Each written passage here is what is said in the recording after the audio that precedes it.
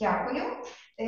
Шановні колеги, я хочу надалі надати слово людям, з якими ми разом писали проекти з відкритої науки, а саме з громадянської науки. Наша бібліотека мається на увазі. Це грецькі вчені, Катерина Zourou, доктор Boichenko Kateryna, вона одночасно є нашою українською науковицею, і Стефанія Oikonomou. В них доповідь називається «Університетські бібліотеки в часи кризи. Підтримка українських біженців шляхом відкритих інновацій». Будь ласка, Катерина і Стефанія. And now I would like to invite to the presentation Zourou Katerina. Those are the colleagues who participated together in the project of open science regarding citizen science.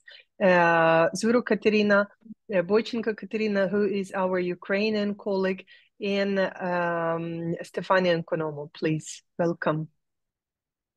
Hello, everyone. My name is Stefania Oikonomou, and on behalf of our Web to Learn team that is composed of Katerina Zourou, our managing director, and Katerina Boichenko, our talented Ukrainian research collaborator, we are very honored to be today with you in this conference and bring another perspective in it. So what's the role of academic libraries in supporting Ukrainian refugees through open innovation? Шановні колеги, я рада вітати вас і сьогодні. Мене звати Стефанія Oikonomou. Я буду сьогодні виступати від імені Катерини Бойченка, нашої талановитої української колеги, Zourou Kateryny, яка є керівним директором організації Web to Learn. Ми представимо нашу роботу університетські бібліотеки в часи кризи, підтримка українських біженців за допомогою відкритих інновацій. A few words about us. Web to Learn for over 10 years has been innovating in the field of digital education. We are a Greek R&D company of international reach, and we develop our expertise in 4 pillars: that of professional training, open and citizen science, and social innovation, being active in EU grants and running currently more than 60 projects. Більше ніж 10 років ми займаємося інноваціями в цифровій освіті. Компанія була заснована у 2014 році. Ми розвиваємось у сферах сервісів електронного навчання, програмного забезпечення. І основні наші напрями роботи – це професійна підготовка громадянська та відкрита наука, соціальні інновації. Наразі в нас близько 16 потужних проєктів, що фінансуються Європейським Союзом. Since the Russian invasion of Ukraine in February 2022, we have been very active in ideating and implementing EU funding projects for Ukraine and its people. Here you can see an overview of our 4 projects, of which I will give a more detailed description in later on. З початку нападу Росії на Україну в лютому 2022 року ми залучились до багатьох проєктів для підтримки України, що фінансувалися Європейським Союзом. На слайді ви бачите опис 4 проєктів, загальний опис. Я про кожне розкажу більш детально далі. Regarding the plan of today's talk, we bring our focus on citizen science, and in particular, in our perspective and approach of citizen science as a way to engage citizens in social affairs, in shaping social well-being despite war. So we will go into understanding what citizen science is by looking at examples of citizen science initiatives in Ukraine, and we'll also see how academic libraries can contribute to academic resilience through open innovation. Ми представимо нашу роботу і наш підхід до громадянської науки як форми залучення громадян під час війни. Ми представимо наше розуміння громадянської науки, практику громадянської науки під час війни. Розглянемо приклади з проектами разом з Україною. Поговоримо про зміцнення академічної стійкості шляхом відкритих інновацій. I would like to emphasize also that in our perspective, citizen science is more than just advancing research and engaging people in data collection, but is a way of raising awareness, of empowering communities through advocacy actions. And in this transformative process, academic libraries should have an active role and have a very important role to play. Я хочу наголосити, що ті проекти, які робимо вони спрямовані на посилення суспільства, на залучення бібліотек, на трансформаційні процеси, на ті питання, в яких бібліотеки мають стати лідерами. So let's see together what citizen science is and how it connects to scientific research. Давайте разом подивимося, що таке громадянська наука і як вона пов'язана з науковими дослідженнями. So even from the definition, from the concept citizen science, we see two words, citizens and science, which already gives us an idea of what the term really is about. So when we refer to citizen science, we mean collective actions that bring together ordinary people, people of any socio-educational background, with scientists and researchers to monitor and map an issue of social concern and provide solutions to it. How citizens can contribute in citizen science projects? Well, usually citizens engage in data collection and data analysis, in providing observations in the forms of photographs, GIS coordinates, depending on the topic of the project.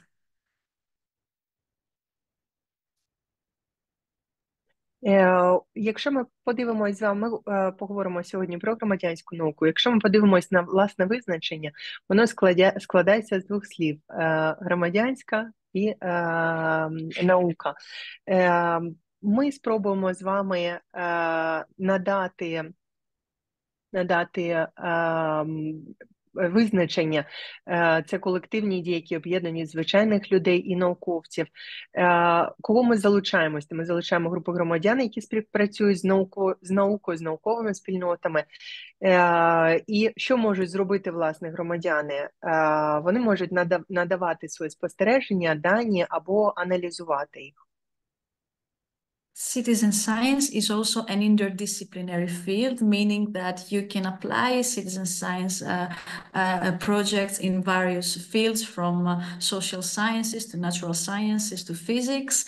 And I would also highly recommend to colleagues to look at the 10 principles of citizen science as defined by the European Citizen Science Association, that will give you a better understanding of not only what citizen science is, but how should be applied in practice. Я хочу наголосити, що громадянська наука – це міждисциплінарна наука, яка поєднує в собі і соціальні науки, і природничі науки, і фізику, і багато інше. І особливу увагу я хочу звернути на 10 принципів, які є основними в громадянському суспільстві, для того, щоб могли не тільки краще розуміти, що таке громадянська наука, але й для того, щоб ми могли їх застосовувати на практиці.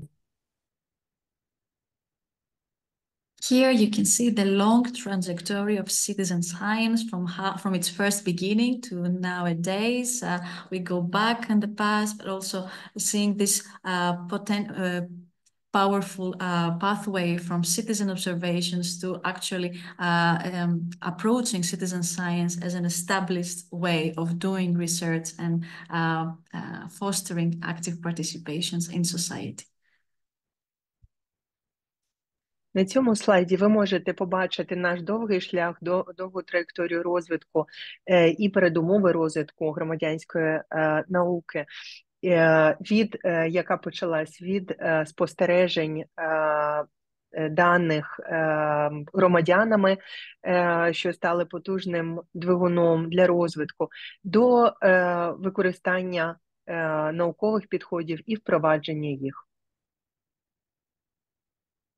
So why is important, why we're talking today about citizen science and how academic libraries should approach it?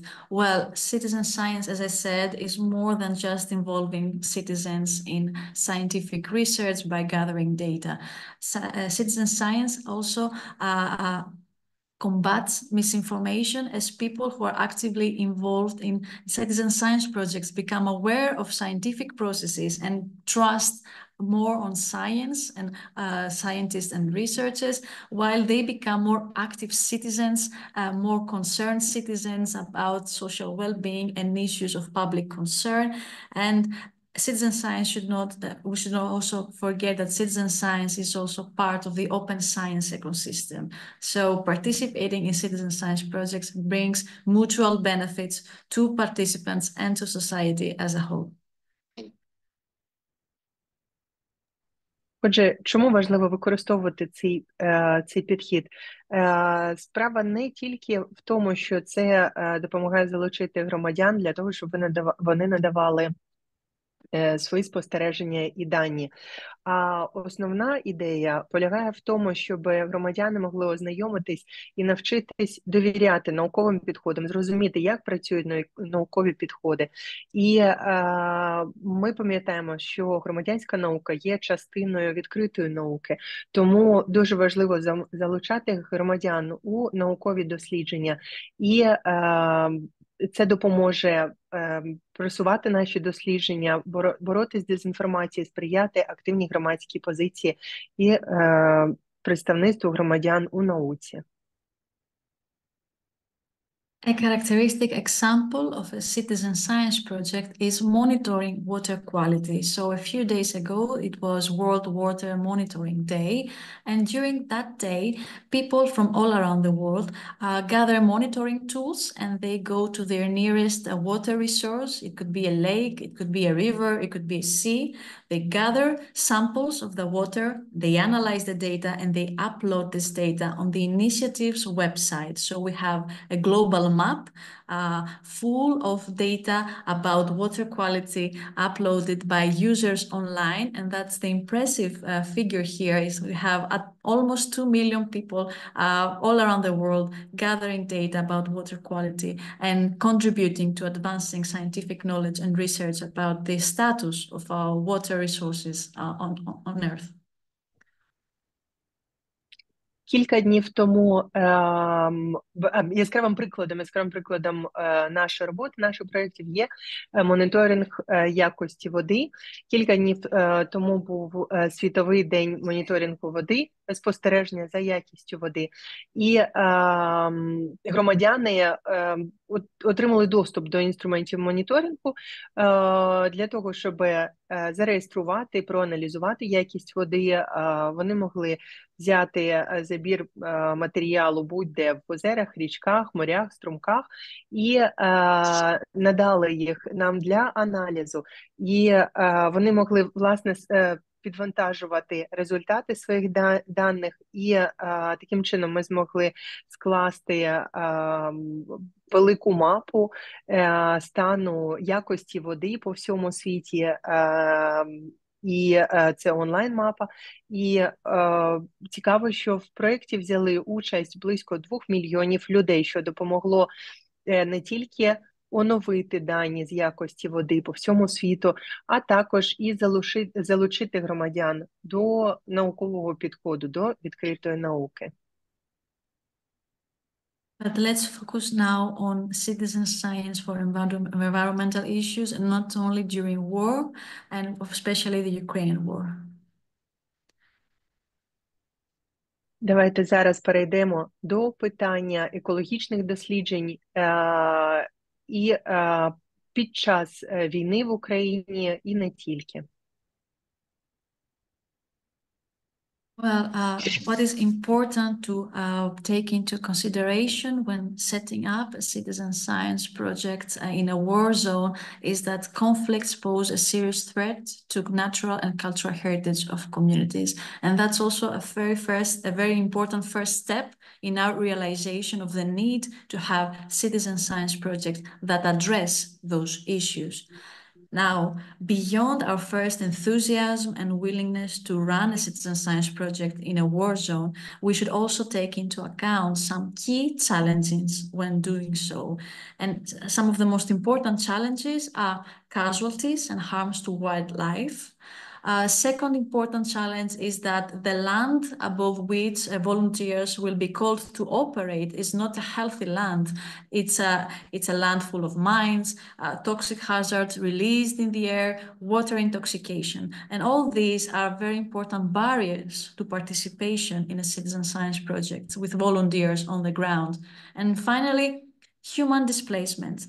We have observed and witnessed how people from eastern parts of Ukraine have sought refuge in the western part or have created diasporas outside the country. So human displacement is also an important factor that creates problems and impedes volunteers' participation in the citizen science project. Nevertheless, what I would like also to stress here is that environmental and health issues are not so much promoted in war-related discourses, but despite this fact, it's a trigger for academic institutions to push for more citizen science projects that tackle exactly those issues.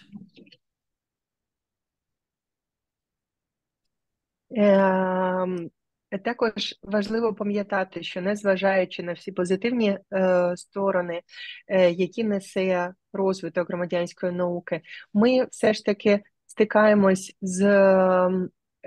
зі складнощами, і основним моментом, основною складністю є те, що війни та конфлікти можуть становити загрозу для природної культурної спадщини країн і громад, які постраждали від війни.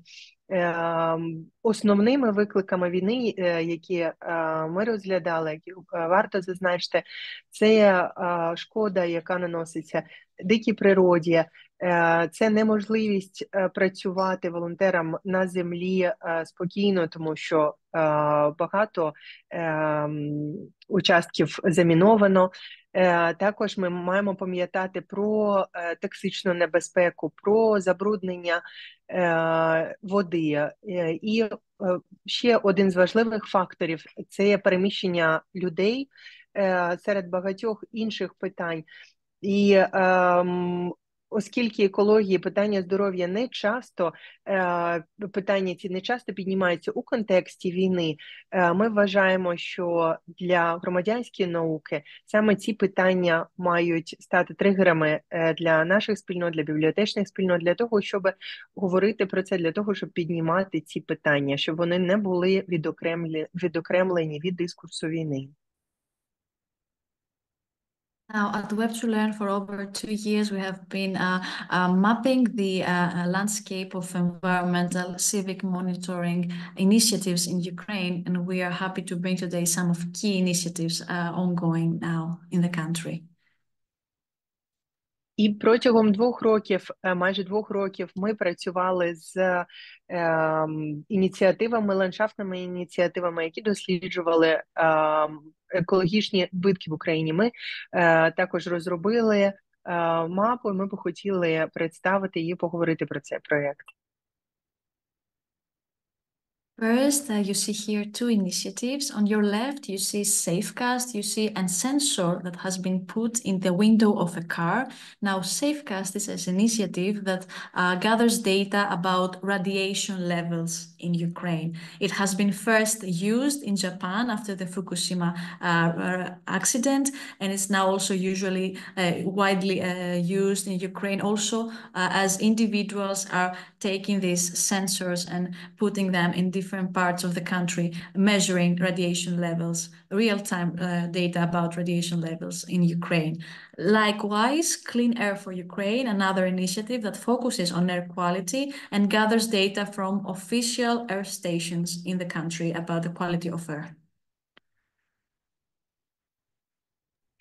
На слайді представлені дві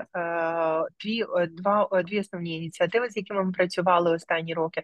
Перше – це безпека. Ви можете побачити пристрій на склі машини SafeCast. Його розробили в Японії, перше почали використовувати після Фукусіми для того, щоб вимірювати радіаційний фон. І наразі окремі волонтери, окремі учасники цієї ініціативи, вони використовують датчики, які моніторять стан повітря і рівень радіації в режимі реального часу. І друга ініціатива «Чисте повітря для України» Clean Air for Ukraine, яке представляє офіційні дані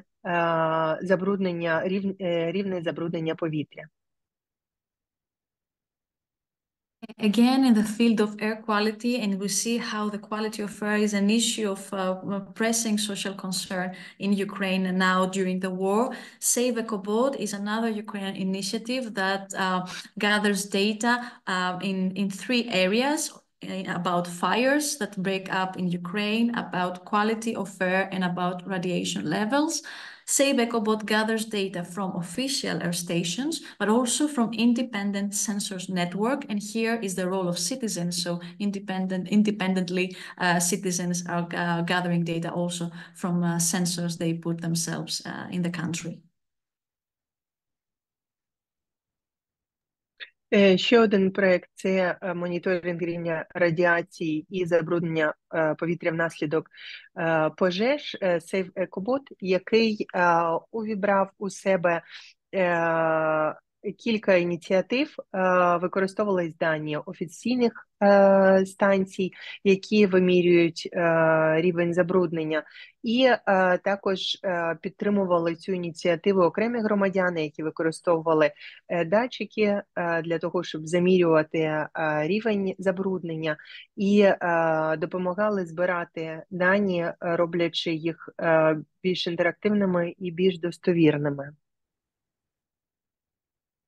Lately, another important initiative that adopts the citizen science philosophy as spirit, if I may, is the EcoZagroza platform that has been set up by the Ukrainian Ministry of Environmental Protection and Natural Resources. So what does this platform do? EcoZagroza gathers data from official stations about air quality, water quality, and radiation level. And the innovative part of this initiative is that Ukrainian citizens can download the EcoZagroza app on their mobile phone and report real-time environmental threats and damages in Ukraine. So this is a great repository of citizen-generated and citizen-driven data about environmental damages in Ukraine.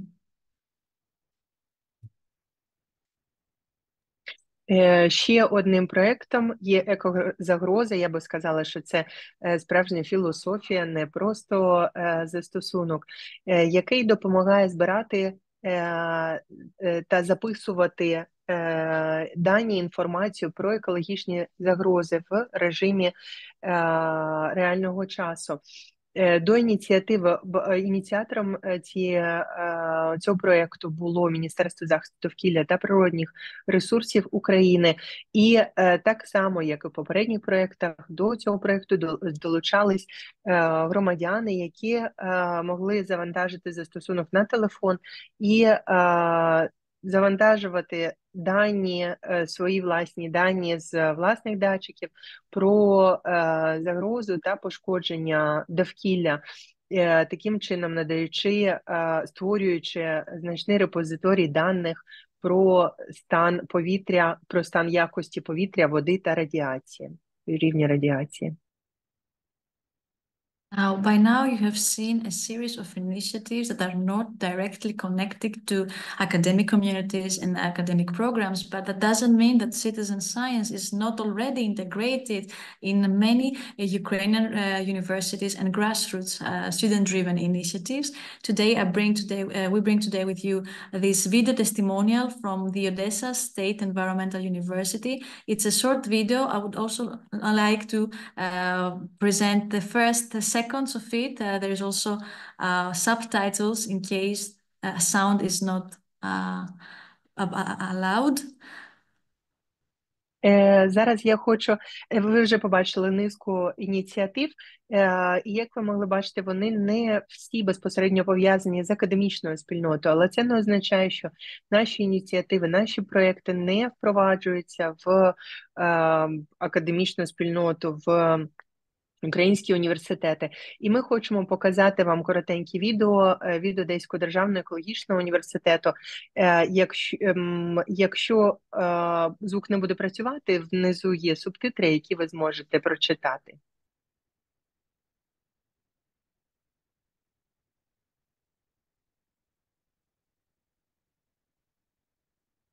Я думаю, що буду перекладати, бо звуку немає, незважаючи, ми студенти, незважаючи на всі загрози, з якими ми стикаємось, ми хочемо поділитись з вами тими даними, які ми отримали. Як студенти-волонтери ми збираємо дані на територіях, які були забруднені або які постраждали. І інформація ця є важлива для планування майбутнього відновлення країни.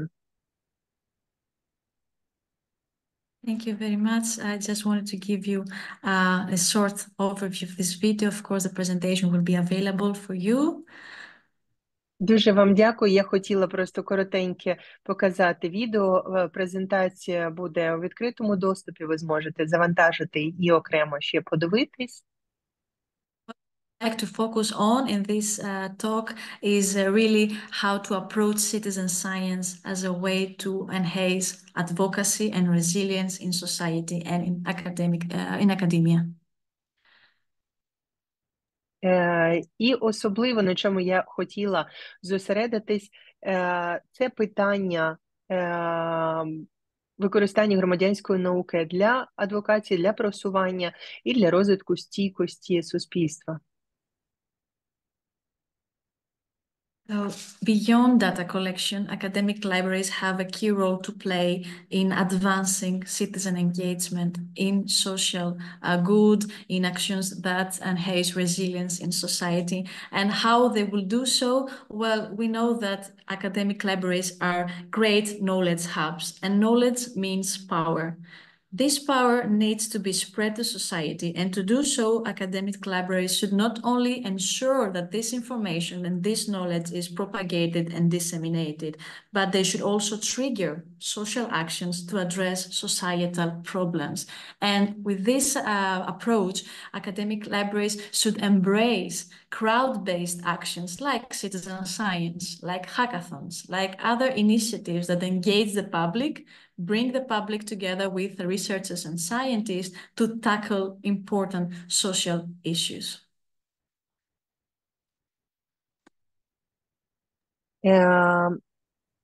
Поза межами збору даних, я хочу зазначити, що бібліотеки є фактично академічними хабами, які допомагають розповсюджувати знання.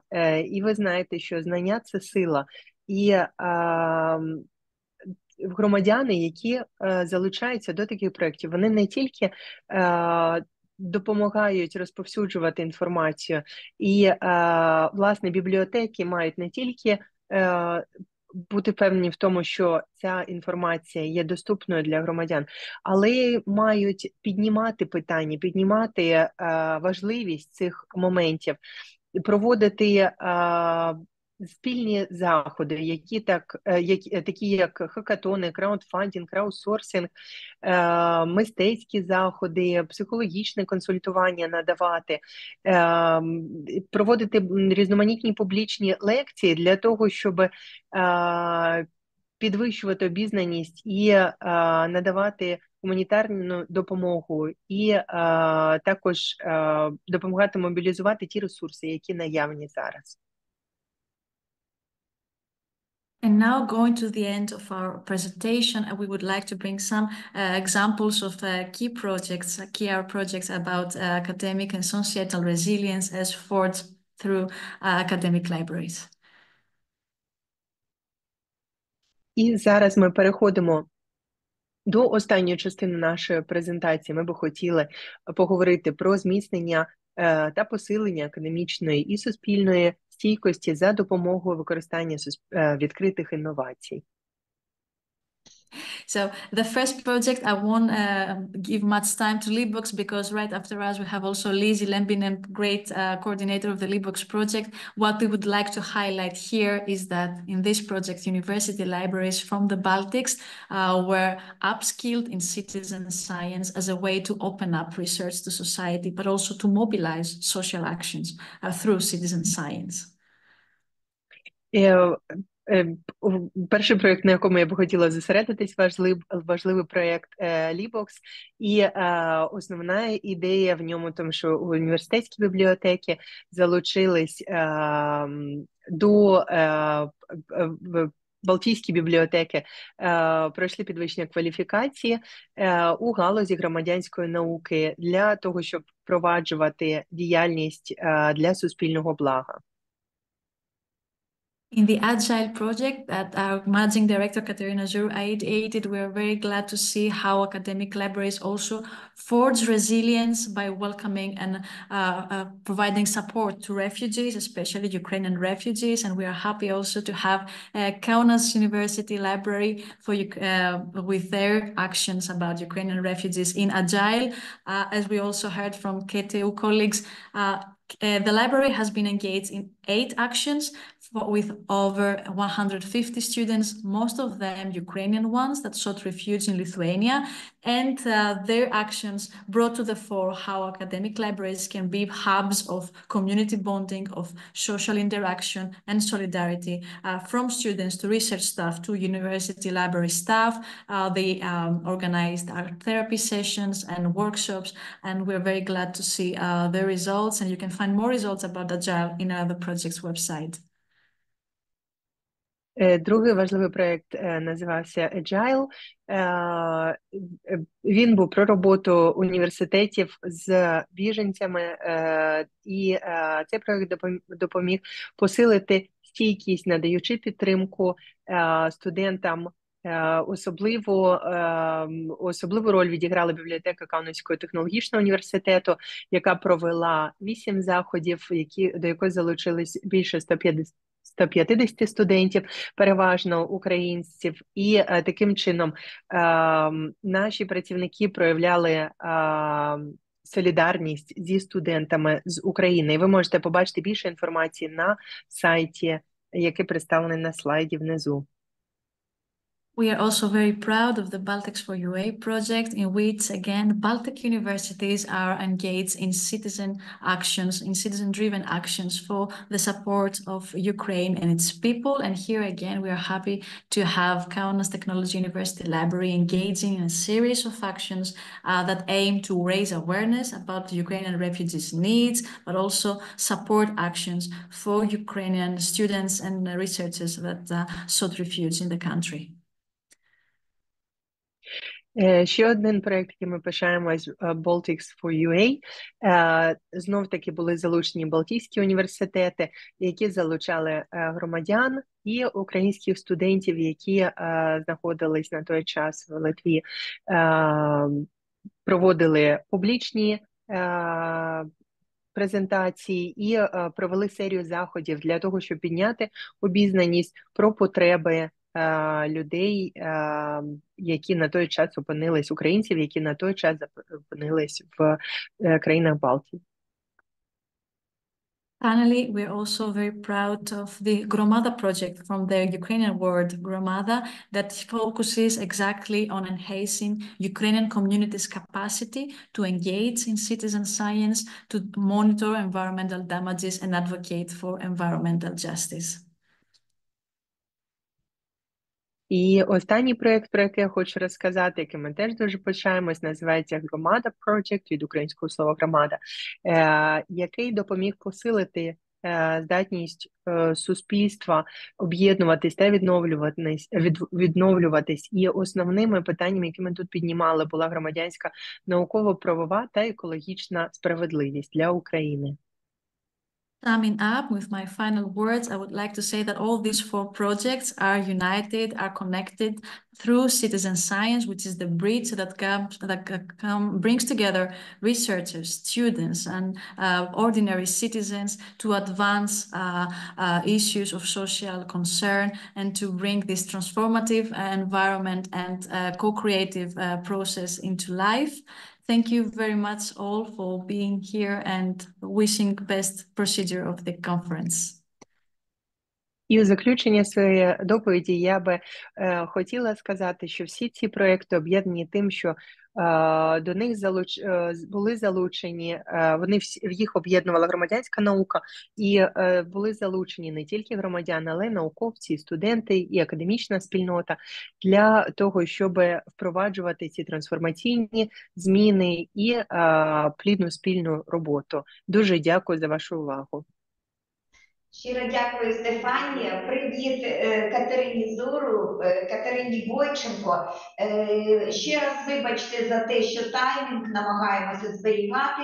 Шановні колеги, будь ласка, пишіть коментарі, пропозиції в чат, і ми обов'язково всім нашим спікерам будемо передавати їх, якщо спікери зразу не зможуть відповісти. Дякую.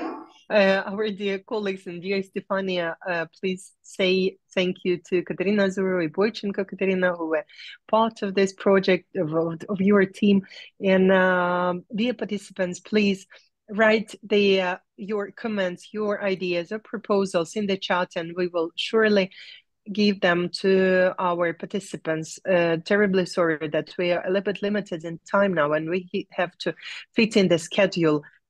But we will be happy to read all your comments and share with the participants. Thank you.